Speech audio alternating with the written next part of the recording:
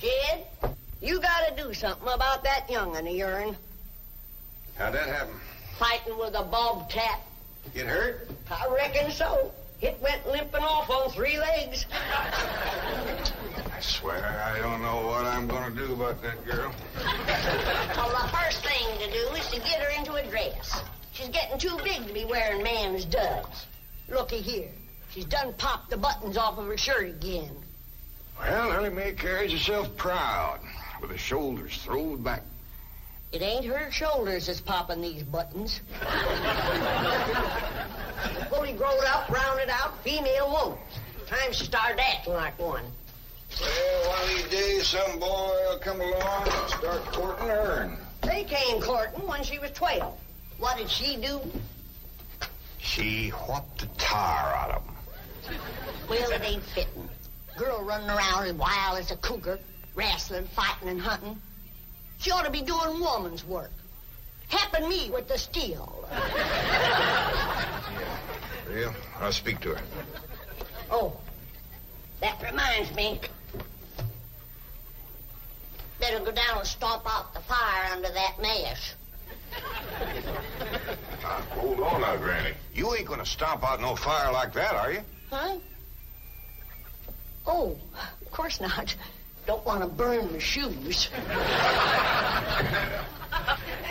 Pop? Granny! Somebody open the door. Howdy, Pop. What you got there? Stranger? Where'd you get him? I pinged him with a rock. Sure. He was skulking around down by the slough. Figured he might be a revenue. He ain't no revenue. Then can I keep him? Of course not. Well, I caught him. Don't matter. Well, he won't be no trouble. I could keep him out in the smokehouse. Ellie Mae, you can't keep people like they were dogs and cats. Ooh. Ooh, ooh, ow, ooh, that's hard.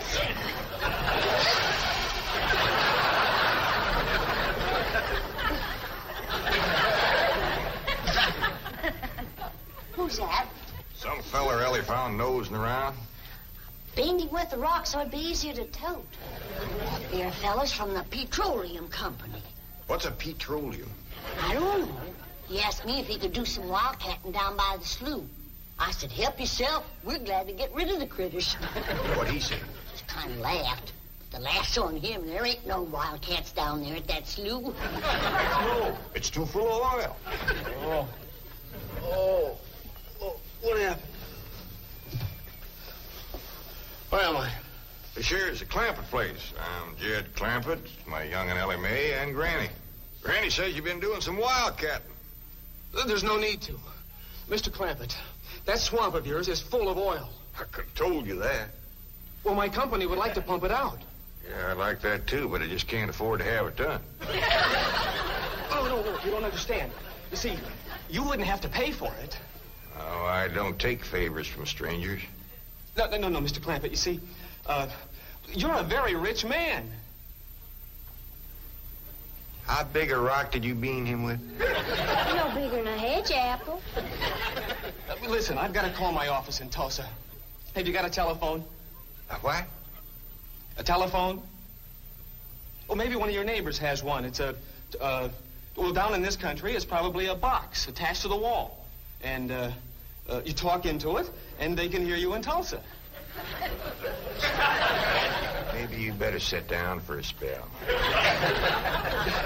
Oh, I haven't time. Listen, where's the nearest airfield? Airfield? You know, Granny, that's one of them there fields sets up in the air. Oh, never mind. I'll find it myself.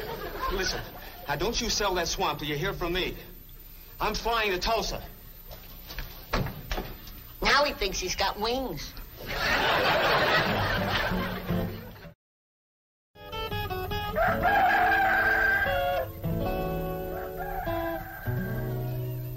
Morning, Granny. Watch them buttons, child. Granny! Them pigs of yours got into the corn. Did they drink much? I I reckon they did. This here little fellow was kicking blue blazers out of the mule. That's the trouble with razorbacks. They such a mean drunk.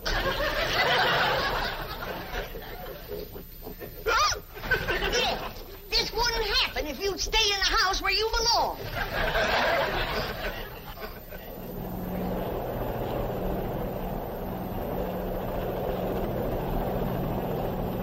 There it is, Mr. Brewster. On the tests and surveys, I'd say that's going to be one of the richest pools since East Texas. News like this is bound to get out. Let's go down and get Clampett's name on a deal. Where's the gun? Where's the gun? Oh, there. What's the matter? You want to see what just flew over Blueberry Ridge? What? The dad-blamed biggest bird you ever laid eyes on. Probably just an overgrown chicken hawk. Chicken hawk, nothing. That thing could make off with the hog. Hurry up, put that gun together. No room to land near the cabin, Mr. Brewster. It's too rocky and hilly. Then let's get the sling ready to be lowered. Well, Mr. Brewster, that might be dangerous. Hang the danger. We're going to be the first oil company down there if it kills you. Me? Don't worry. If it's safe, I'll follow you. Granny, I see it. There it is. Land of mercy, look at that. What you doing, Granny? That thing's only got one claw, but danged if it ain't grabbed up a man. Hurry, Po, it's my stranger. Where is it? Just throw on the house. I'll get it on t'other side.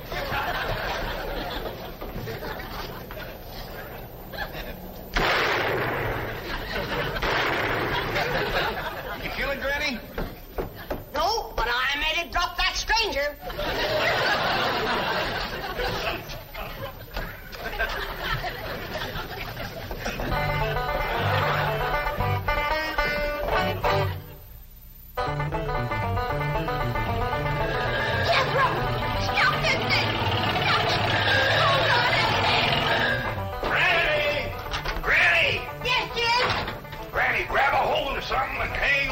Cousin Pearl and that overgrown son of hers is headed right for the cabin in that old truck. Heaven protect us.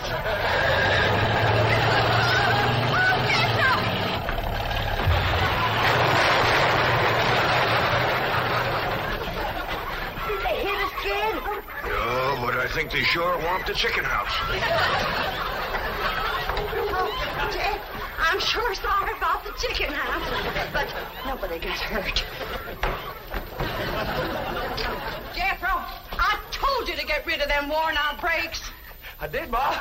That's how come we ain't got none. Get on out and lift the chicken house back on its foundation. Jed? Yeah. Jed, Ellie Mae came running over to my place, and she said you sold the swamp to some oil company. Well, yeah, I guess I did.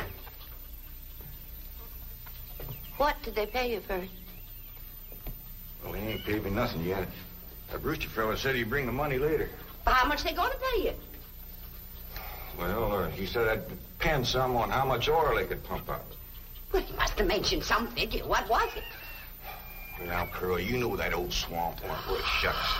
Jed Clampett, you got slickered and you're ashamed to admit it. That's just what I told you. Granny, how much they going to pay him? All right, I'll tell you. He said it runs somewhere between 25 and 100. 25 and 100? I know it don't sound like much, but Mr. Brewster seemed to set great store by the fact he's going to pay me in some new kind of dollars. There ain't no new kind of dollars. Well, it's new to me. I've heard of gold dollars, silver dollars, paper dollars, but he says he's going to pay me in, what do you call them, Granny? $1 million. Yeah, $1 million? he wrote the whole thing out on this piece of paper. Here, you can see for yourself. I don't know nothing about that guy. Let's see here now. Thanks in heaven. Granny, give me the jug. It's empty, but I'll fetch some. I'll go, Granny. Jed, you're a millionaire. A millionaire. Yeah, that's what that Brewster fella kept calling me. I didn't know just how to take it. You meant you're rich. Me? The richest man in these hills. Maybe in the whole state. Oh, Jed, you can have anything you want. Do anything you want. Go any place you want. Yeah, that's another thing he kept saying. He said he reckoned I'd be moving away from here soon. What do you think, Pearl? You think I ought to move? Jed, how can you even ask? Look around you. You're 8 miles from your nearest neighbor. You're overrun with skunks, possums, coyotes, bobcats. You use kerosene lamps for light. You cook on a wood stove, summer and winter. You're drinking homemade moonshine, washing with homemade lye soap. And your bathroom is 50 feet from the house, and you ask, should you move? Yeah, I reckon you're right. Man, be a dang fool to leave all this.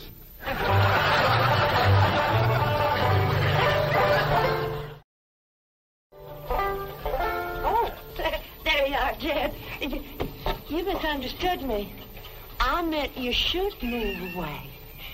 And you know where I'd go if I was you? Where? Californy. Californy? Yes, sir. Beverly Hills, California. Jed, remember the time that your pa took us to Eureka Springs to see the movie picture? Yeah. Well, the actors that make them movie pictures live in Beverly Hills. Go on. Yes, sir. Well, doggy. Ain't that be something? Living in the same neck of the woods with old Tom Mink. It sure would. And we could come visit you. You know what else they say about California? What? It don't get cold out there. What don't get cold out there? Nothing don't get cold out there. They don't have no snow or no ice. Can't they bring some in? They don't want it. That's why'd be so good for Granny. Remember last winter when she slipped on the ice and broke her hip? Yeah, poor old woman. She was limping for 2 days. Well, that couldn't happen in California because they don't have no ice. How come? I don't know how come. But Granny'd sure like it, and we could visit you.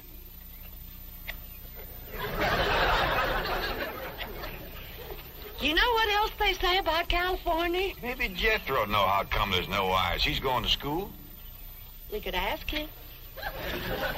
Jethro? Yeah, Ma. Come on over here. Speaking of school, Ellie Mae could get herself a fine education out there in Beverly Hills. Yeah, Ma? Your rich uncle's got a question he'd like to ask you. What rich uncle, Ma? Your rich uncle, Jade. Jethro? How come there's no ice in California? Don't look at me. I didn't take it. You big jungle. Well, I didn't, Ma. Oh, get out of here. Well, you always do. I didn't mean. I was saying, Jed, folks claim California's got it all beat. Why, things grow twice as big out there. Jethro would be a whopper, wouldn't he? He could help you move. He's awful handy at lifting and toting, and he could drive you out in my truck. I tell you what, Pearl. I'm going to have to study on this. When that Brewster fella comes back, I'll ask him what he thinks. Well, your cousin is right about that, Mr. Clampett. Beverly Hills is a choice residential area, and lots of millionaires do settle there. Folks like me, huh? Well, millionaires. And movie stars, too. Oh, yes, yes. Is Tom Mix there? No, I'm afraid Mr. Mix is dead. Oh? Oh, yeah. What's the matter with me? Remember, Pearl, he got shot at the end of that picture. Well, there are plenty other movie stars, and that's where Jed wants to live. Ain't it, Jed? I do like the notion of living in the hills. Never could stand flat country. Mr. Clampett, I think it only fair. That is, well, I think you may have a wrong idea about Beverly Hills. Is that where you live? No, my home is in Tulsa. Well, say, maybe you could get us a place there in your neighborhood. Mr. Clampett, let's not beat around the bush. You will love Beverly Hills. Then that's it. Can you steer Jed onto a good place? No, I can get the bank out there to handle it for him. He'd like a nice big place with plenty of room for his kinfolk to visit him. I would like a nice, roomy place if I could afford it. Oh, Mr. Clampett, with your money, you can afford the Taj Mahal. Okay, I'll take it. Well, no, you see, I was just making a little joke. Oh, well, go right ahead. Well, you see, the Taj Mahal is in India.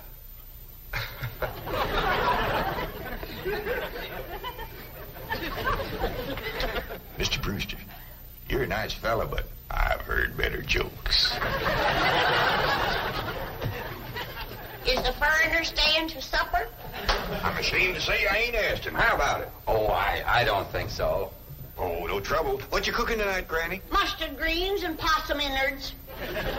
Mm-hmm. Did you hear that, Mr. Brewster? Very clearly. Gonna change your mind? Not this time. Well, if you should happen to come back tomorrow, we'll be having leftovers. That's the thing about possum innards. They's just as good as second date.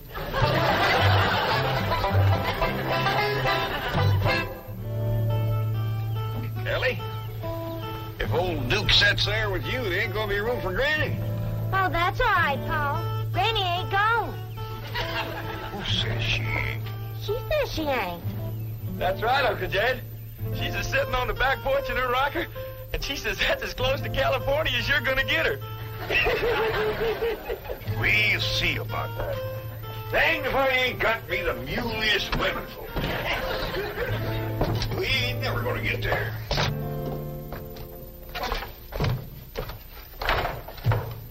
Now, what's all this nonsense about you ain't going to California? Ain't no nonsense to it. If the good Lord had wanted me in California, he'd have put me in California. Maybe he's just getting around to it. The book says he moves in mysterious ways. Well, if he moves me, I'll go. But you and Big Jethro ain't a budging me. Granny, this here Beverly Hills sounds like the kind of place you'd like. That Brewster fella says they got smogs out there. What's a smog? Well, me and Jethro figured out that's a small hog. And you heard what Pearl said. He ain't got no snow on, feller. Has bought us a house in them Beverly Hills. He's in our $25 million to dig out there. Well, you just chase on out after it. I'm staying right here. And I ain't afeard neither. Granny, I ain't leaving you here alone. And I ain't a budging out of this rocker.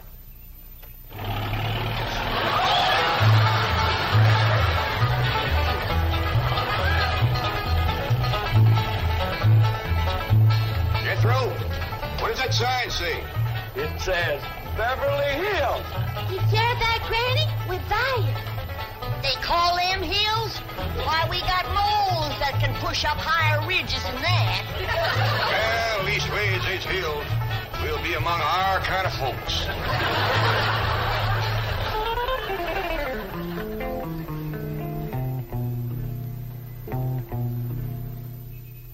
This deposit of $25 million to the account of J.D. Clampett.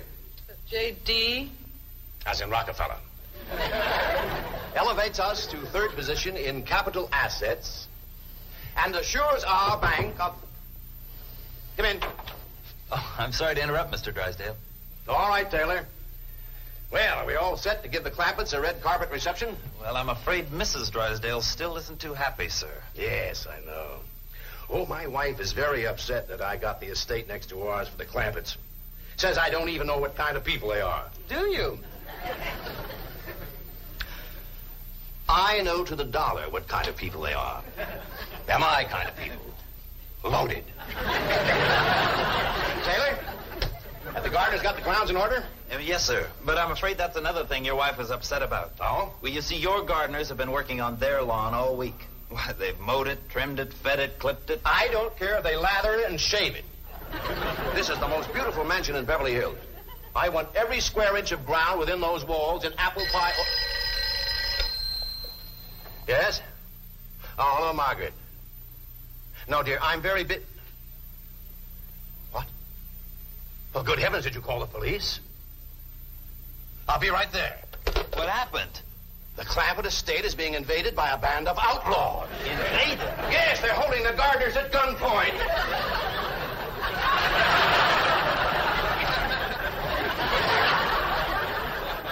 Sure is lucky we come along when we did.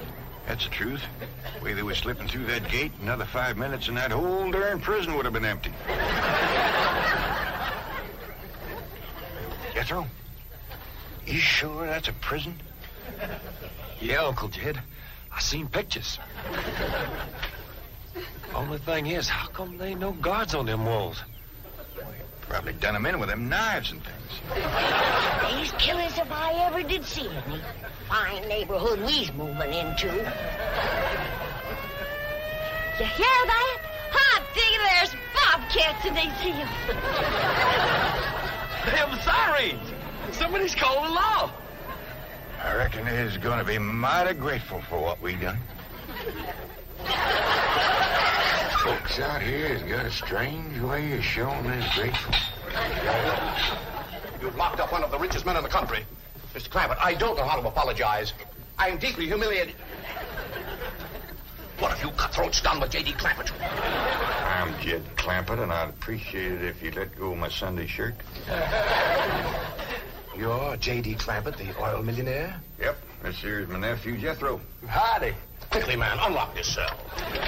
Mr. Clampett, on behalf of the entire city of Beverly Hills, I extend our deep and humble apologies for this unfortunate and embarrassing incident. Oh, I'm Milburn Drysdale, president of the Commerce Bank of Beverly Hills. My car is waiting to take you and your family to your new home.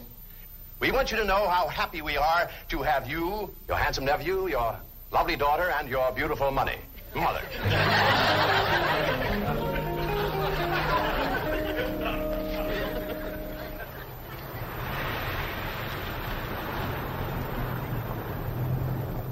a minute!